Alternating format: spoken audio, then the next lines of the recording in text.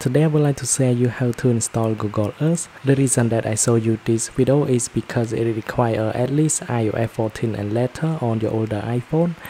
This is my iPhone 6 and you can actually see that when I go into the App Store and search for it, it requires at least iOS 14, but with my iPhone 6 it's stuck on 12.5.5. and now let me show you how to install it. So first you're gonna go back and then go into the first page on the App Store, go to Today View, and then click on the profile button, go to purchase, and then you need to search for Google Earth, which you can search from the search bar right there.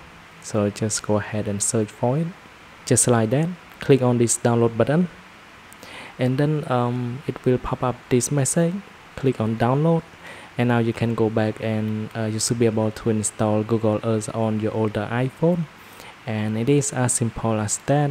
And you can see it is actually downloading. And thanks for watching. Then I will see you guys in the next one.